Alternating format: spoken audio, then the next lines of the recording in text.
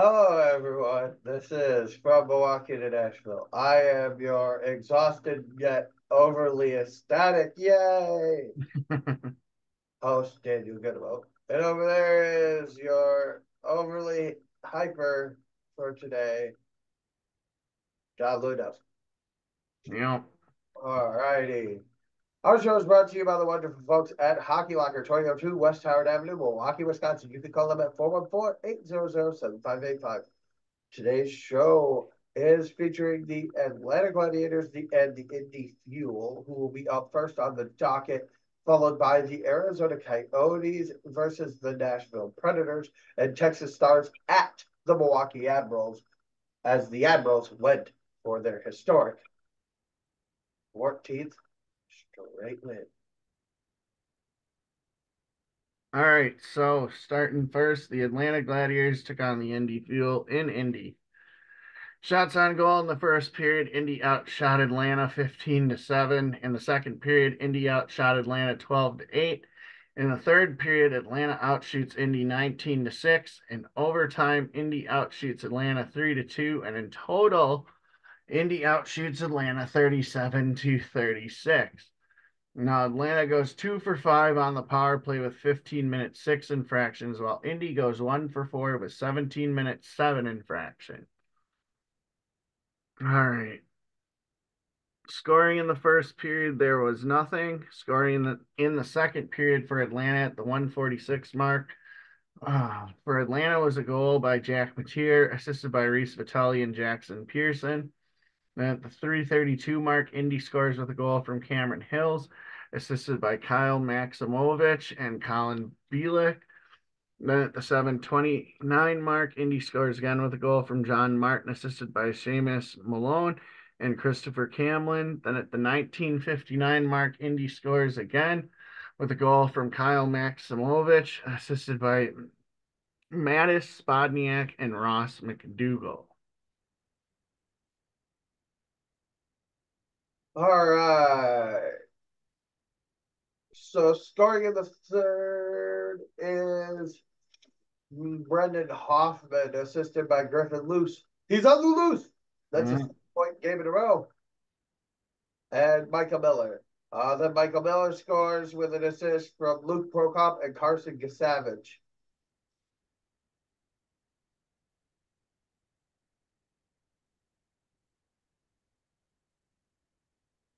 Devin Mutter in the second period towards the end got a tripping call, a 5-minute fighting call, and a 2-minute unsportsmanlike. So he put his team down quite a bit.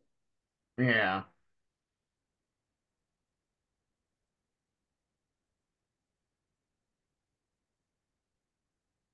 Oh. In overtime, there's no scoring. So it went to a shootout. But in overtime, we also had a penalty shot from the Atlanta side. It was Micah Miller on Mitchell Weeks. No goal there. Shooting first was the Indy shoots first. Okay. So shooting first was Cameron Hillis. He scored. Jackson Pearson, no goal. Colin Bielik, no goal. Reese Vitale, goal. Brett Palmer, no goal. Micah Miller, no goal. Seamus Malone, goal. Robin Castilli, goal. Kyle Mako, oh God, I don't even want to try anymore. Maximovich. He didn't score. Nolan Burke, no goal. John Martin scored and Brendan Hoffman missed. The Atlanta Gladiators fall in a shootout. In net was Josh Boyko for Atlanta, stopping 33 of 36, while Mitchell Weeks stopped 33 of 36 as well. Ugh. But at least Atlanta gets a point. Right. On to the next game where the Nashville Predators took on the Arizona Coyotes. I'll start with the scoring though. I got it. Okay. Shots on goal in the first period, Arizona outshoots Nashville 12-10. In the second period, Arizona outshoots Nashville 12-9. In the third period, Nashville outshoots Arizona 17-6. And in overtime, each team had a shot, with Nashville outshooting Arizona 37-31. On the faceoff circle, Nashville was better at 53.3% to Arizona's 46.7%. Arizona went 2 for 4 on the power play with 12 penalty minutes, while Nashville goes 2 for 6 with 10 penalty minutes. Nashville just barely out hits Arizona 24-23. Arizona outblocked Nashville 27-12. Nashville had 13 giveaways to Arizona's 5, and Nashville had 6 takeaways to Arizona's 3. Also, before going into this game, Nashville was 0-2 against Arizona as well to start theirs. Well, scoring in the first was Ryan O'Reilly with his 18th with an assist from Phil Forsberg, his 28th, and Gustav Nyquist, his 27th. Then scoring was I believe that to be Travis Dermott, but I want to make sure that I'm right on the. Yep, I am. Dang, I'm good. Travis Dermott scores his second with an assist from Jason Zucker, his 11th, and Alexander Kerfoot, his 22nd.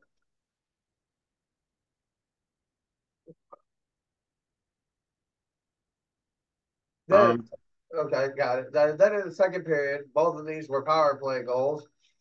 Scoring at the 11:39 mark was Roman Yossi to put the Preds up 2-1 with an assist from Tyson Berry. Then Dylan Gunther scores his fourth on the season with an assist from Clayton Keller and Jason Zucker. That game is still tied. All right. Then in the third, Valimaki scores for Arizona. That's his second on the year, assisted by Gunther, his fifth, and Hayton, his third. That was at the 145 mark, putting them up 3-2. Then Schmaltz scores his 14th on the power play at 4:07 for Arizona, assisted by Zucker, his 13th, and Keller, his 27th, making it 4-2. Then Tommy Novak scores his ninth of the year on the power play, assisted by McDonough, his 12th, and Evangelista, his 14th. That was at the 6-minute mark, making it 4-3. And then Philip Forsberg scores his 25th of the season at the 9:59 mark, assisted by O'Reilly, his 26th, and Yossi, his 36th. That tied it up. Then in overtime at the 136 mark, Ryan McDonough scores his second of the year, assisted by Tommy Novak and Gustav Nyquist, his 28th. Nashville wins 5-4.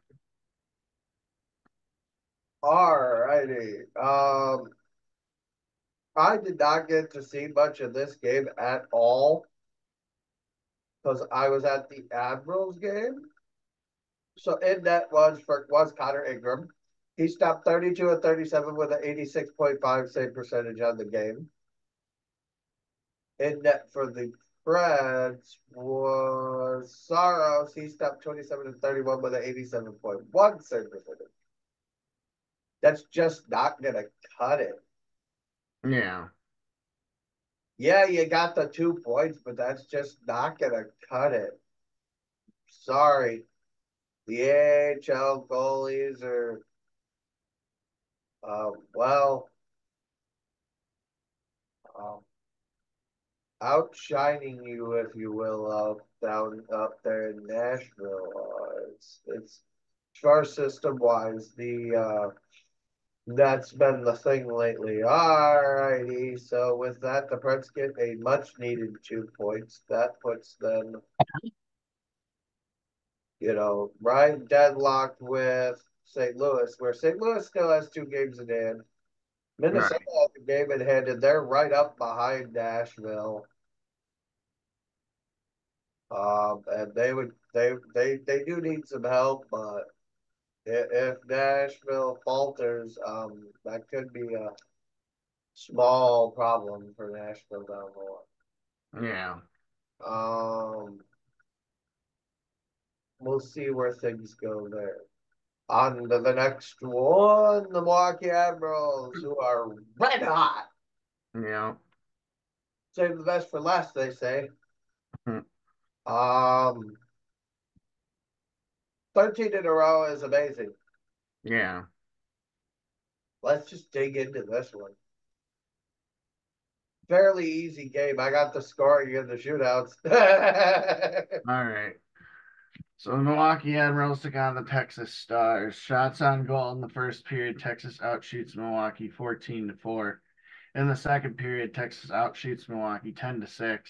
In the third period, Texas outshoots Milwaukee 10-7. And in total, Texas outshoots Milwaukee 34-22. Now on the power play, Texas goes 0 for 1 with 18 minutes, 5 infractions, while Milwaukee goes 1 for 3 with 4 minutes, 2 infractions. All righty. We might as well add that there was an abuse of an official after the game was over. Yeah. So I would like to add that as well. All right. Scoring in the first on the power play was King Kemmel. Joachim Kemmel. He's got his 12th on the season with an assist from Jordan Gross's 13th and Igor Afanasiev his 21st on the power play. Then at the 11:43 mark, Logan Stankoven scores his 22nd with an assist from Maverick Mork, his 35th, and Christian Cairo his 11th. No other score. None. None in the second, none in the third, none in OT.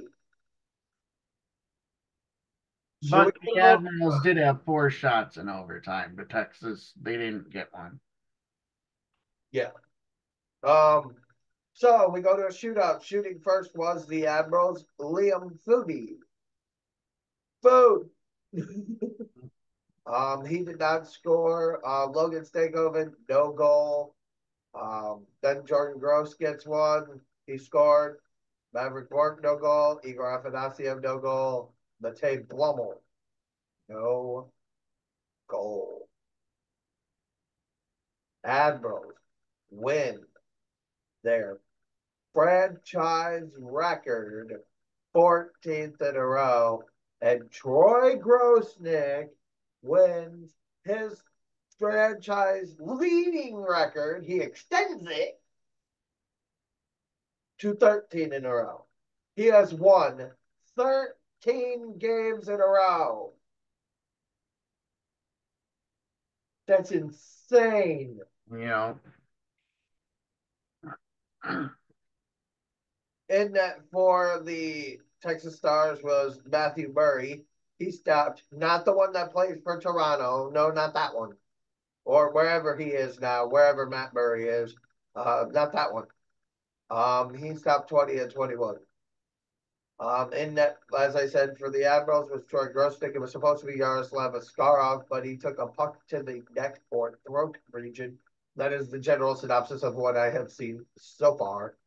And was not available for tonight's game, period. I did not see him on the bench. He did not come out. I didn't see him at any point. Troy Grosnick stopped 33 of 34. Um, the attendance at the UW Panther Arena was 8,554.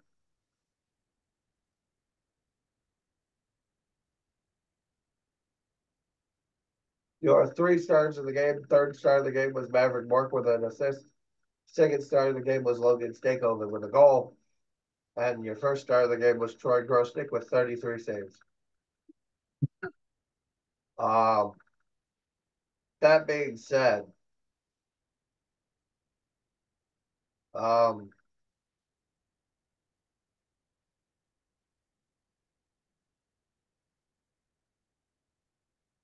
the Admirals are in a tie, points wise, for second place in the league. Technically, if you go by percentage, we have it beat. Yeah. Now, if you want to talk about division, got a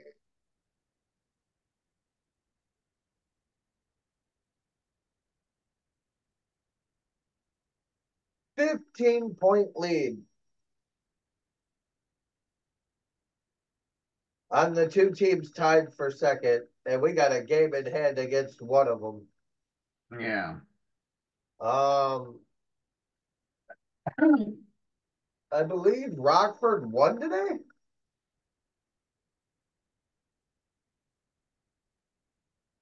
Yes, they did.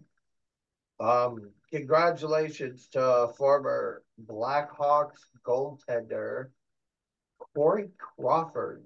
His number was retired by the Rockford Ice Hawks today. Nobody will ever wear the number 29 again. Um, Also in today, in statistic lines, Alex Ovechkin broke another one of Wayne Gretzky's unthinkable broken, another record. Yeah. Most empty net goals. So there's that. We got anything else?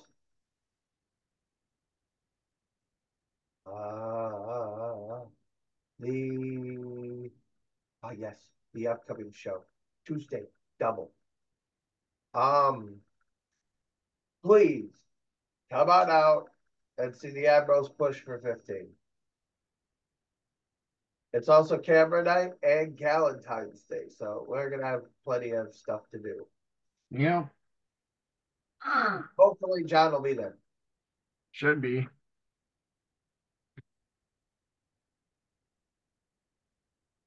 But I thank you all for watching. This is from Milwaukee to Nashville, brought to you by Hockey Locker. Thank you, and see you all on Tuesday. Enjoy your Super Bowl Sunday. And I can't believe the words coming out of my mouth, but go Niners.